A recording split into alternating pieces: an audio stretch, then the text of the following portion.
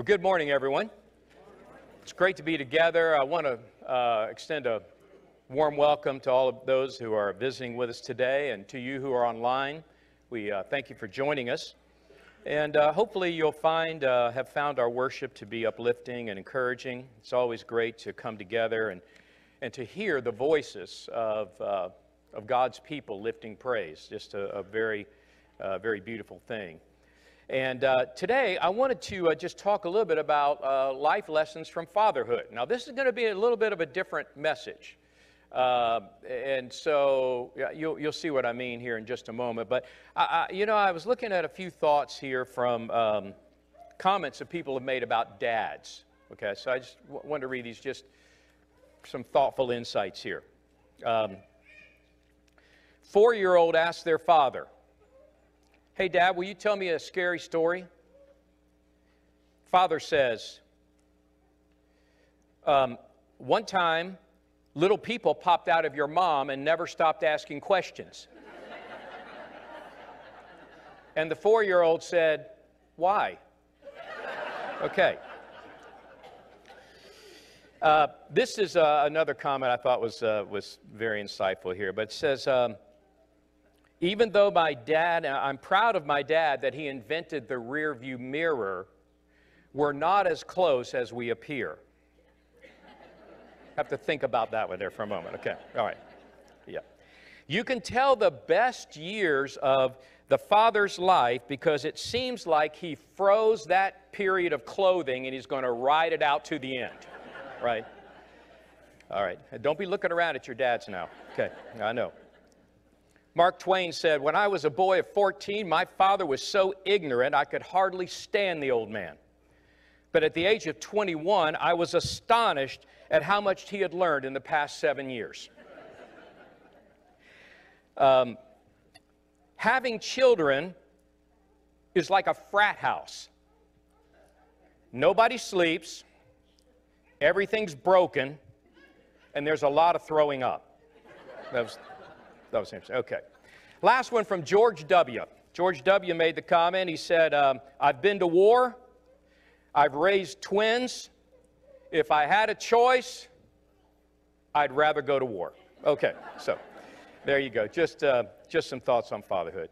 It's great. It is great to come together to celebrate and, to think about just how blessed we really are. I think this is a theme that we feel over and over, that God has really blessed our lives in tremendous ways. And we certainly know that in our society, as the family decays, our society worsens, and yet, there's always hope. There's hope that there will be men and women who will stand for what is right, and men who will be fathers, who will stand and help their wife and their children and help each other to be able to journey to heaven. And so today, I want to look at a couple of fathers, and I don't know why exactly. Sometimes when I'm preparing a message, something will come to my mind, and I feel like it flashes sometimes like a neon sign in my mind.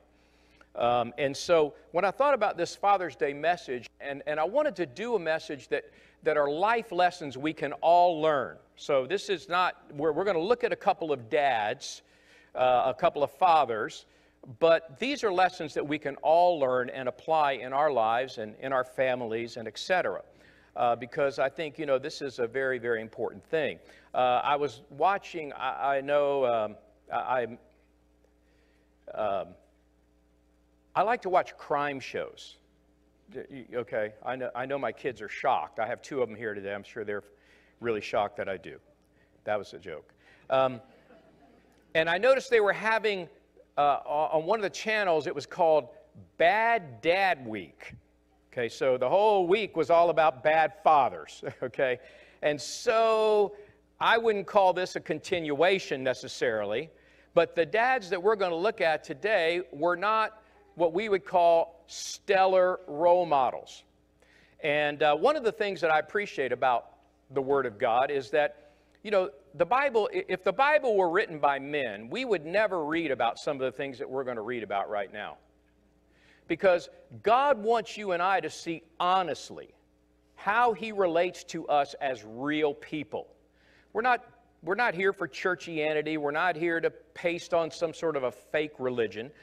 God wants to relate to his people, and he relates to us with all of the flaws that we may carry. He loves us, and he's with us. And so, you know, today we're going to look at some dads and try to look at a few lessons here as we go through. The first father I want to look at, his name is Eli. Now, I hope that today you'll write some of these passages down, and you'll go back and look at them, because time does not permit us today to go through the entire dialogue that surrounds these two incidences that we're going to talk about. But if you can get motivated enough to go back and study, you will learn far more than we will talk about here this morning. But this first example of Eli and his sons, I think, it's a very sobering one. So I'm telling you, right out of the gate, this is going to get pretty intense. But Eli, if we can look at our text here, let's see, do we have it up? The text is from 1 Samuel chapter 3. And it says here, the Lord speaking to Samuel, a third time the Lord said to Samuel, Samuel got up, he went to Eli. Eli realized that the Lord was calling the boy.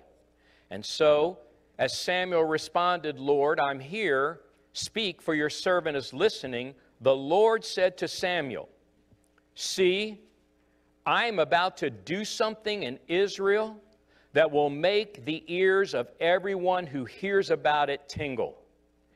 At that time I will carry out against Eli everything I spoke against his family from beginning to end. For I told him that I would judge his family forever because of the sin he knew about. His sons blasphemed God, and he failed to restrain them.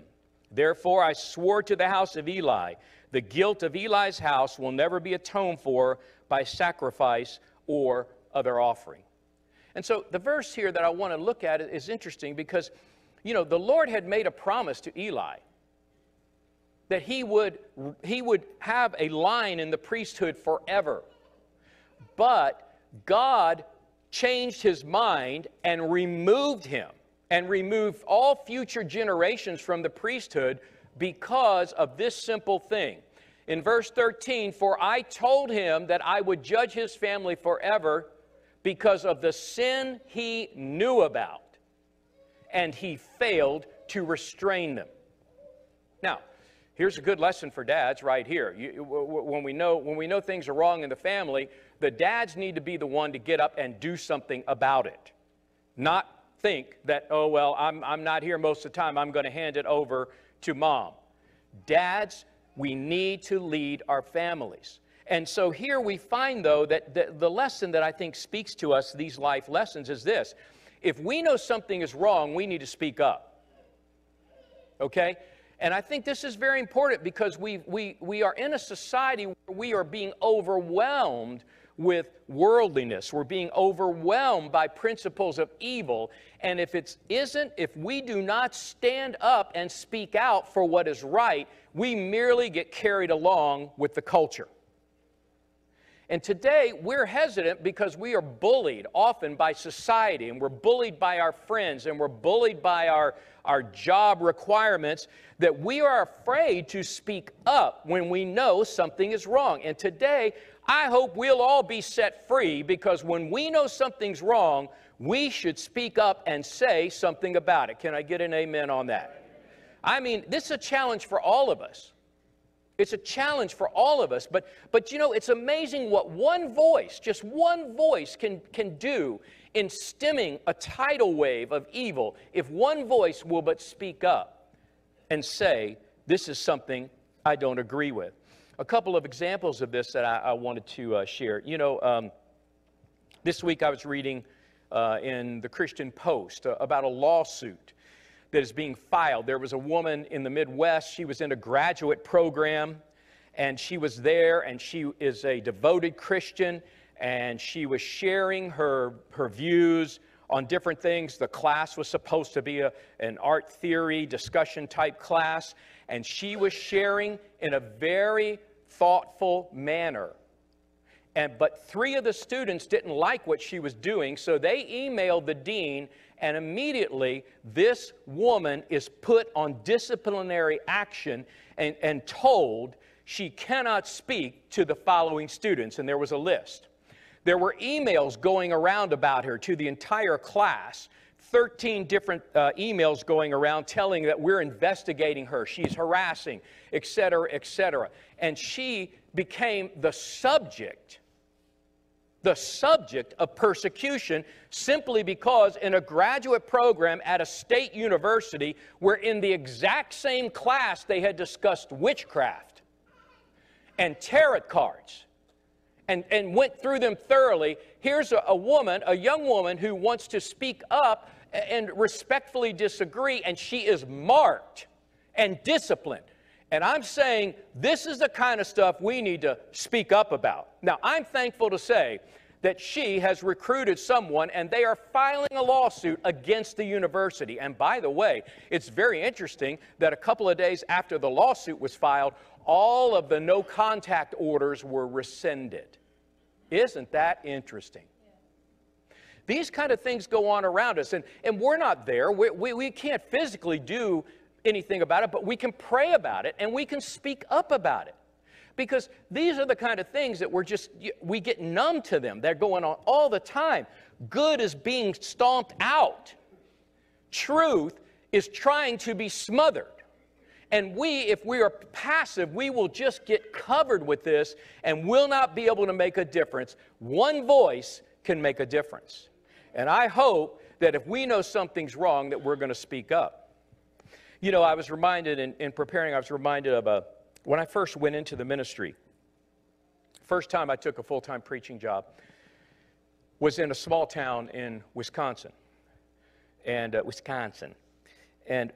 I was there, and, you know, it was a whole new thing. I was first small town I'd ever lived in, and it was a beautiful place, great people in the church, etc. And I was all of 24 at that time. That was about 5 years ago. Just kidding. I was all of 24 at that time. There was a whole lot about ministry I didn't know, and there's still a whole lot I don't know. But I know one thing. One day after church, a woman approached me, and she said, "Tim, I want to talk to you about something." And I could tell her hesitancy and her emotion. And she was newly baptized, a member of our congregation.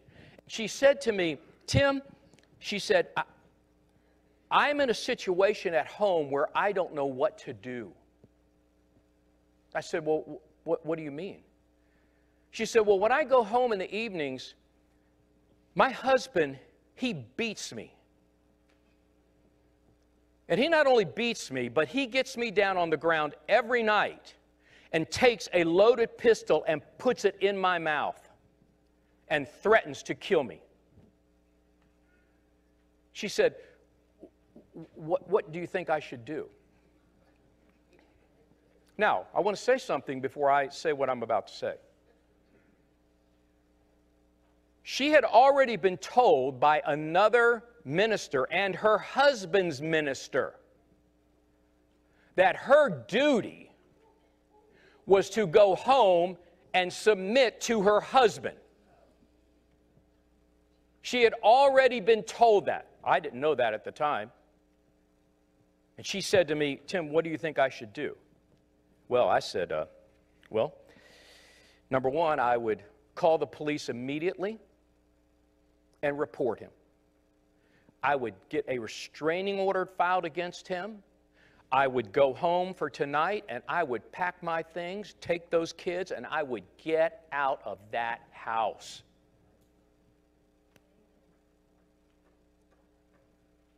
And you know what? She did that. And do you know what? The police came. And do you know what? Not only that, it was just amazing how in this turmoil, I went and met with him. Because he had seen such a change in his wife, and he hated what he saw because what she was doing was good. She had repented of her sin, and he hated it because it was speaking to him. It made his evil even more dark. But she would not back down. She was told by friends, I'm sure he'll straighten up. Go ahead, go ahead. I told her, don't go, don't go, don't go. And I just was astounded that someone would ever counsel a person in that situation to go back into that situation in the name of Jesus, of all things. How sad and pathetic that we would send any human being back into a knowing, abusive situation. But you know something?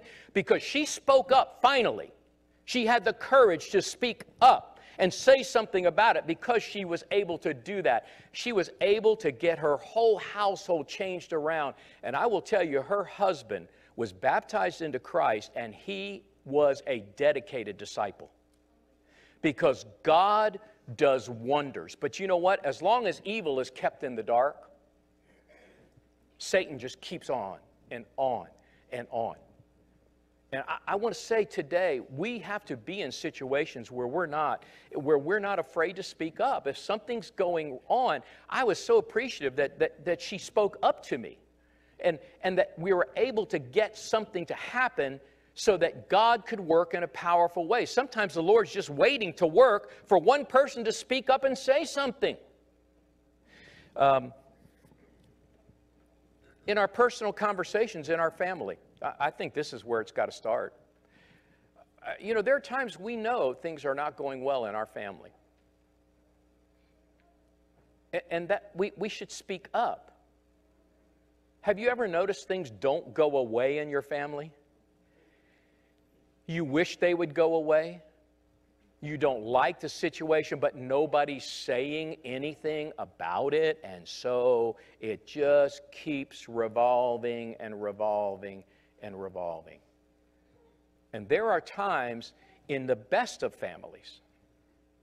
There are times in the very best of families. There are times in good marriages where things have to get talked out. That's not a weakness, that's a strength. To be able to have the humility to sit down with your spouse and be able to talk about things that are painful, things that are real, things that are in that is so strong and beautiful. It's not weak, and it doesn't show that we have a weak marriage. It shows that we have a strong marriage when we can talk to our spouse. If we see things wrong with our children, whatever it may be, if something's wrong, let's decide to speak up about it. He told Eli, I told him I would judge his family forever because of the sin he knew about, and he failed to restrain them. Today, let's learn a life lesson from this. Let's learn the lesson that if we know something's wrong, let's speak up. Let's say something. Let's don't stand by passively and let evil get a greater stronghold because we won't speak up. Well, I told you we're going to look at a couple dads today. The next one that I want to look at is a man you're familiar with, David, a man after God's own heart. And you know, one of the things that is shown here, illustrated by these two examples, is David was a man after God's own heart. He was a terrible dad to Absalom. Terrible. Eli was a righteous man.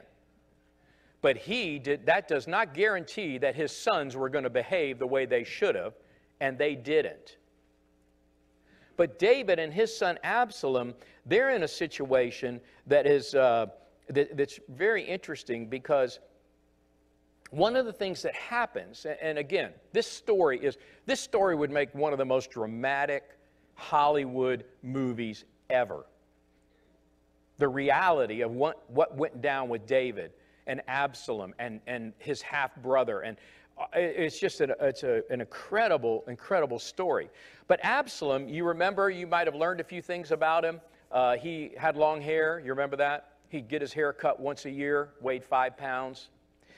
He would regrow, did that every year. The Bible said that from the top of his head to the sole of his foot, there were no defects in him. He was handsome. He was popular. But he was exiled from the kingdom, and he wanted to come back. David had to send him out of the kingdom because he had murdered his half-brother. And so David expels him from the kingdom, and Absalom wants to come back. And so he's pleading to come back. He's getting people on his side. He gets Joab, one of David's closest advisors, to go to him and plead for him, please let me come back. Well, this is where we pick up here in verse 21, 2 Samuel 14. The king said to Joab, very well, I will do it. Go bring the young man Absalom. Joab fell with his face to the ground to pay him honor, and he blessed the king. Joab said, today your servant knows that he has found favor in your eyes, my lord the king, because the king has granted his servant's request. Then Joab went to Geshur and brought Absalom back to Jerusalem. And then it says, the king said, he must go to his own house. He must not see my face. So Absalom went to his own house and did not see the face of the king. So here's what happens. Absalom comes back. He never has any discussion with David. For 2 years he's there, and they have not reconciled their relationship. They have not sat down and talked. At the end of 2 years, Absalom is getting ticked off. And he tells Joab, come here, I want to go see my father. And Joab doesn't pay him any attention, and you know what? Absalom then burns a field of crops that belongs to Joab to get his attention. So Joab finally comes, and he says, I want you to go to my father, and I want to see my father. And so Joab goes, and he pleads, and Absalom, he goes and gets to see David. But all that we are told is that he came in and bowed down before his father, and his father kissed him. End of story. No discussion. And so during the next 2 years, Absalom spent that time building a rebellion against his father that would unseat him from his throne. It would throw the nation of Israel into total chaos. And the point of this is, I'd call this point, have the conversation. That's what I have, the conversation. If we don't have conversations, Satan works to help divide and destroy everything in our lives. And as we think about these life lessons, the first thing I want to say is have a conversation with God. Sometimes we're afraid to speak honestly with God. Some of us, we have hurts in our lives. We have pain in our lives, in our hearts. And for some reason, we have been programmed to believe that a good Christian doesn't really express their frustration and anger toward or talk with God about their feelings. Read the book of Psalms. Read the book of Job. This is about men who poured their hearts out to God, the good, the bad, and the ugly. And sometimes we don't have life in our spiritual walk with the Lord is because we're just trying to be a plastic Christian, and we do not have the discussion with God that we need to have. Now, if you're here today and you're not a believer in God, the first discussion that I would encourage you to have is this: God, I don't know if you're there, but if you're there, I want to find you. That's a great first discussion to have. Some of us, we have been through many trials in our lives, and we've taken all of this hurt and pain on board, and somehow we just are not talking to God and sharing with Him what our frustrations are and what our needs are, and just pouring our heart out. Have that conversation. Don't be a plastic Christian. Don't try to have a religianity. There's enough of that in America. Be real. Have a conversation with God. He'll speak back through His Word. He'll speak back through other people. He'll speak back in your heart. But if you don't have that conversation, all kinds of darkness can happen in our lives. Secondly, I want to encourage us to have the conversation with our families. Now, I'm not talking about speaking up if something's wrong in your family. I'm talking about harmony in our family. Real, genuine harmony. What happened is Absalom, he comes back, and Absalom, he needed to have a discussion with David. There needed to be a show of humility. There needed to be a reuniting of them as father and son. But because they had no discussion, that it destroyed David. And as a father, he should have taken that initiative to have that discussion with his son. Sometimes in our families, I'm sure it probably doesn't happen in your family, but sometimes things get crossways in our families. I'd ask to get an amen, but I'd probably be dangerous. You know. But that happens, even in the best of families. Sometimes we get our feelings profoundly hurt. Have you ever been in a situation where your feelings have been profoundly hurt by someone in your family and they don't really have a clue? But we walk away thinking, oh, I can't believe they did that. I bet they were thinking this. I bet they were thinking that. And I'm sure they meant this. And you know what? They aren't thinking anything. It's not even on their mind. It's me that has taken on board something that was never intended for ill. Now, sometimes we're in families where people say things that are intended for ill. But when that's the case, a discussion, talk it out. Sometimes people say, oh, it's okay, I'll get over it. You know what happens? They never get over it.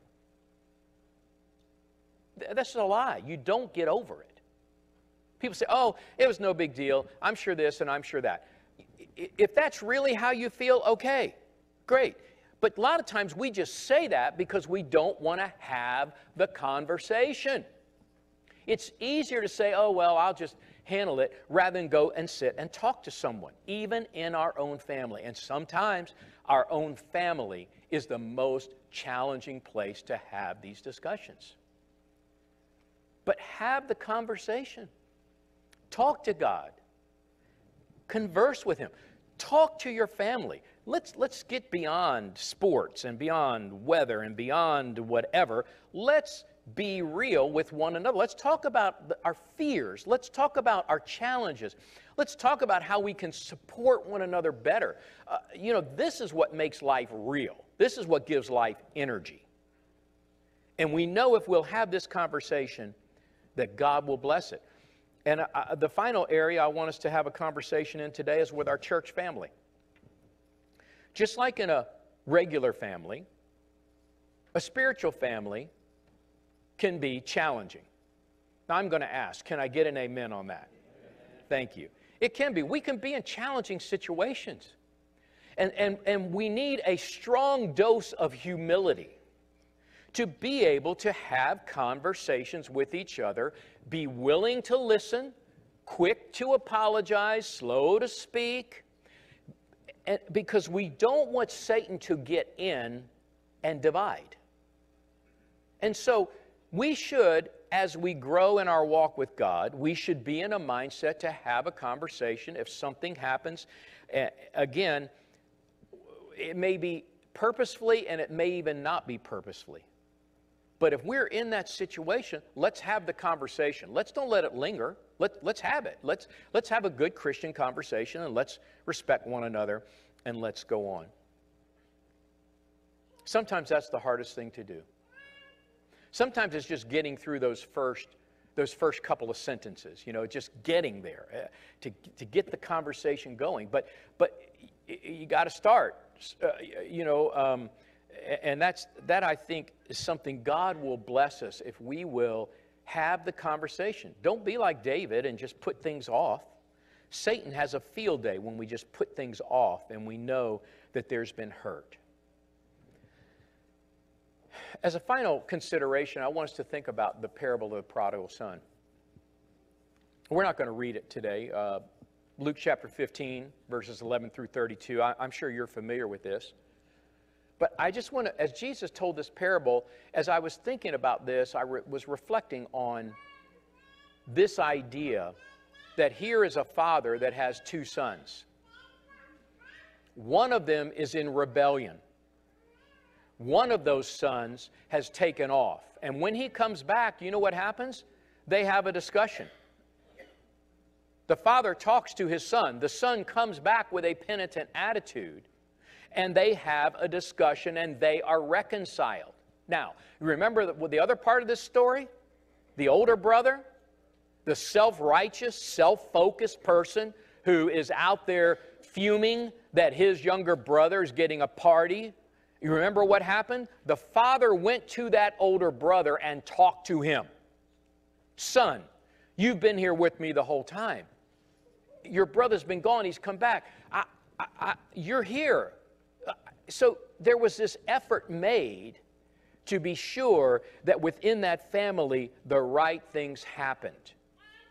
And so when we think about our own lives, and sometimes we think, boy, you know, I feel like I've hit this plateau in my Christian life. You know, I think we can take an inventory and ask. These are two questions that we can ask. Am I seeing wrong and not speaking up? God will bless one voice that will speak and stand for truth. And secondly, am I having those conversations? Am I willing to venture in? Why? Because I love my family, I want to be close. I love my wife, I want to be close. That's why. Not because I'm trying to start a discussion to show that I'm right. If that's why we start a discussion, you might as well not even start. Because pride stinks. And you can smell it a mile away. But in humility, to have the conversations that we know that God wants us to have. And if we do that, I believe that we can learn these everyday lessons from fatherhood. We've looked at two fathers that were very deficient today, but God used them in spite of their deficiencies. And the good news is God can use us as well. And we're going to stand and sing a song of decision, a song of invitation. And today as we stand and sing, if you have a special need to make a profession of faith, to ask for prayers of the church, we want to ask you to do that as we stand together and sing.